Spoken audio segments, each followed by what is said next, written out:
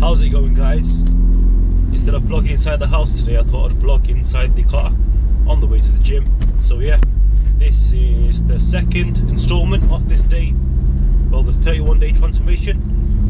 It's going well, in all fairness. I'm not going to give you a physique update just yet, or give any indication of how much weight I have lost so far, but yeah, you'll have to wait until day 31. But all I can say is, in regards to determination and consistency, I've actually never done a diet this well, so it's paying off. You'll just have to wait for the results on day 31. But yeah, so yeah, today's Sunday, the 15th, day 15 of my transformation. Today's leg day, but I've also got to do some cardio afterwards, and I thought, you know what, I don't want to be in the gym for 2 hours, 3 hours or so why not kill two birds with one stone? So what I'm going to do is do a kettlebell workout. You'll see from the footage just what I mean, what exercises are included. I've never done it before, but again, do I really want to go in the gym, you know, and do some squats, barbell squats? It gets boring after a while, doesn't it? Do the same workout, same exercises, hence why I'm switching it up.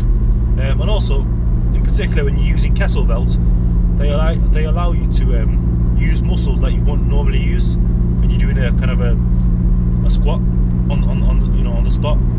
You'll see exactly what I mean when I post the footage. But yeah, hope you enjoyed this workout, and post any questions if you have any. In addition to the leg workout that you will see, I will be posting some bonus footage, and also I had a bit of a barbecue, well, a healthy barbecue yesterday, so yeah, enjoy the footage. Here we have it, guys, the start to the leg workout. As you can see, I'm warming up my upper body, starting with the upper body and then transitioning to the lower body, just to get some blood into the motion, warm each joint up as I approach this new leg workout that I've not really done, the kettlebells, and let's see how we get on. Here you simply see me warming up with the foam roller, getting all those kinks. Exercise 1 then, using 18 kg kettlebells, swinging them up to the shoulder area and then simply going as low as possible. You'll know if you look at my ankles aren't even lifting off the floor. That's how good the weight balance is, the weight distribution with the kettlebells. It's not on your back with the with a typical low bar, high bar squat. You need using a barbell. It just distributes the weight very well on my body in particular anyway, and in turn it leaves you with no back injuries, no back stiffness at all. As you can see, I'm going well below parallel. Definitely recommend these kettlebell squats. And in addition to this whole squat thing, yeah, it may look more macho doing squats and using a barbell, but I guarantee you there's way more muscle recruitment when it comes to using kettlebells. It's honestly, I stand by it, and I'm pretty sure I'll make it my staple in my leg day from now onwards. Here you simply see me doing a second set. The set's comprised of 12 reps each. In all honesty, when it got to the third set, which is the start of the third set, it got quite hard, and it's because I usually warm up with like the 8 kg kettlebells, but I started off straight away with these 18 kg kettlebells. Yeah, put my focus to pre-exhaust those legs before I continue.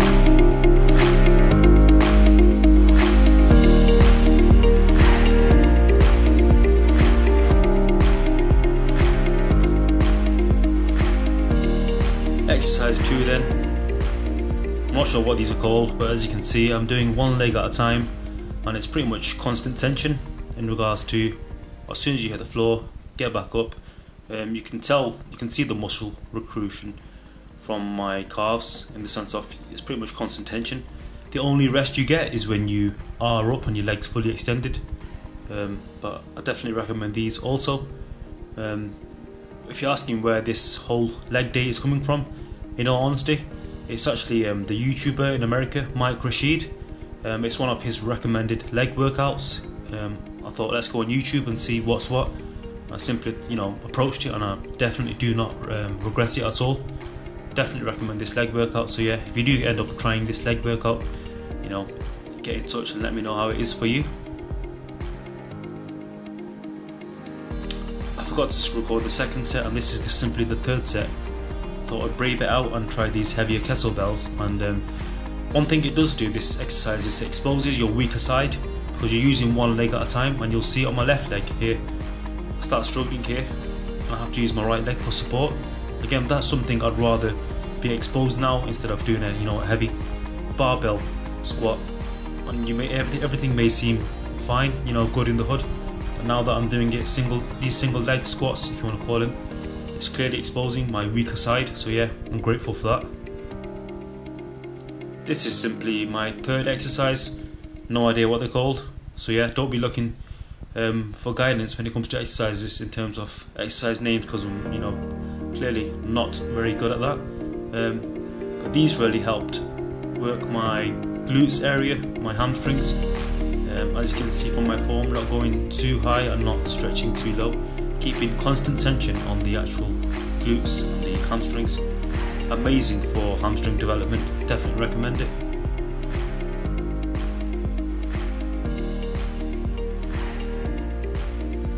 You'll see it's all about that tempo, going up and down slowly, and there's no need to make this an explosive movement. When it comes to muscle recruitment and getting that pump, definitely recommend going with the medium tempo.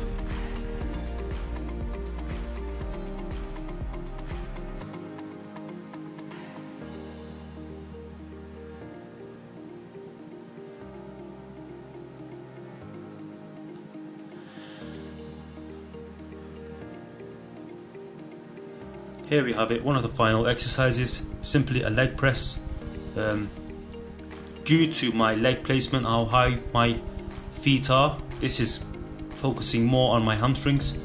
Again, as you've seen from the previous exercise, I've already somewhat burnt out my hamstrings, so I didn't really expect to put my legs this high, but yeah, I just went with it. And I think I corrected myself in the second set and placed my feet closer, so that it's more of a quad dominant exercise. And I definitely felt in my quads.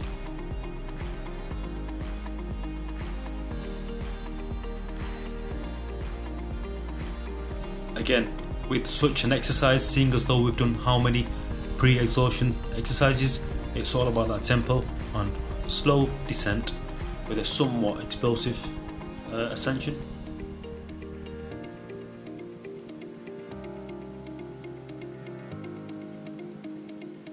This is simply the second set. On each side I have 25 kg plus another 10 kg. Yeah, as before, really just the leg press, focusing on the quads.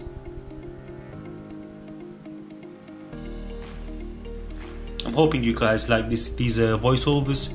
It's something I aim to do a bit more in the future. This is simply my third set, 25 kg plus 20 kg on either side. Leg placement is a little wider than the previous set. This is simply my final set. You can see by the size of my quads by now they're burning. They were burning, in all honesty. But again, a great finisher to the workout.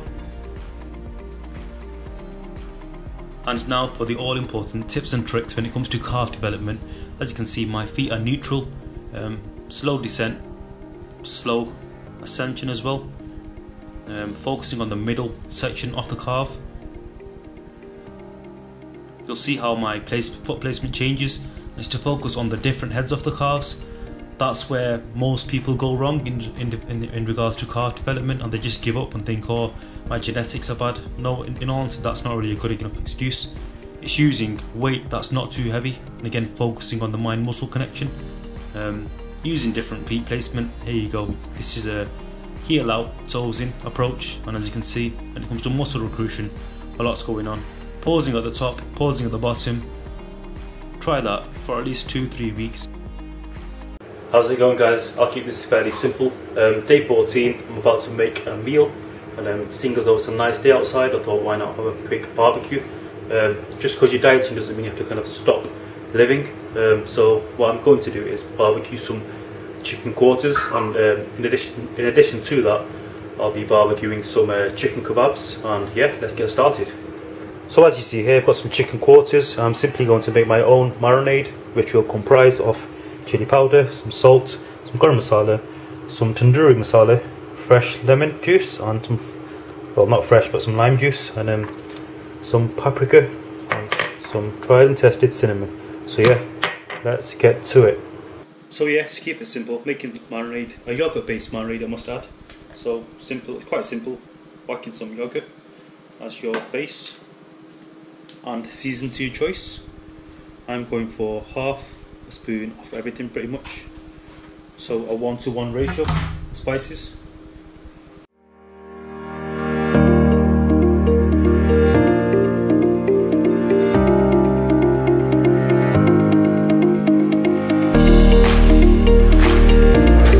One thing I forgot to say was I'm definitely going to include some oregano. Can't go wrong with oregano.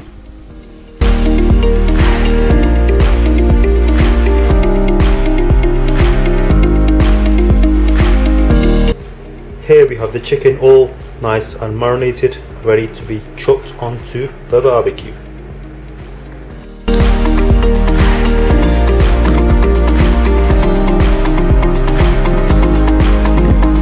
Before I actually begin, let's check out the barbecue, how the coal's doing. I'm not going to give you an actual tutorial on barbecuing, but as you can see, this is going to be a half-half method, where it will be indirect cooking on this side and direct cooking this side. Needs to be. Judging by that coal, that's quite hot, so might have to even this out a bit more, but yeah, this heat's getting to me. Yeah, let's get to it.